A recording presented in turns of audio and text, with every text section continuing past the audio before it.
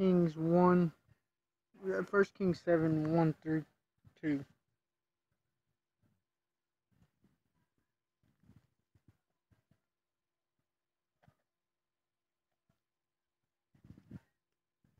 Okay. Solomon was building his own house 13 years, and he finished his house. You know, it's interesting. It took 11 years. It took 7 years to build the temple. It took Solomon almost twice as long to build his house.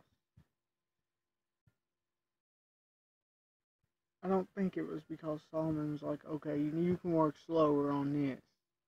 No. I think this kind of shows where Solomon's heart was going and how far he'd end up falling.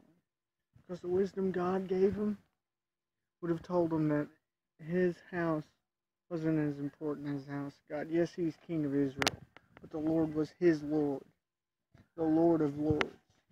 And he didn't recognize this, and he put a lot into his house, putting his riches down here on earth rather than putting his riches in heaven. Verse 2. For he built the house of the forest of Lebanon. The length of it was 100 cubits, and the breadth of it was 50 cubits, and the height of it was 30 cubits, on 4 rows of cedar pillars, and cedar beams on the pillars. So, okay, this is nearly twice the size of the temple.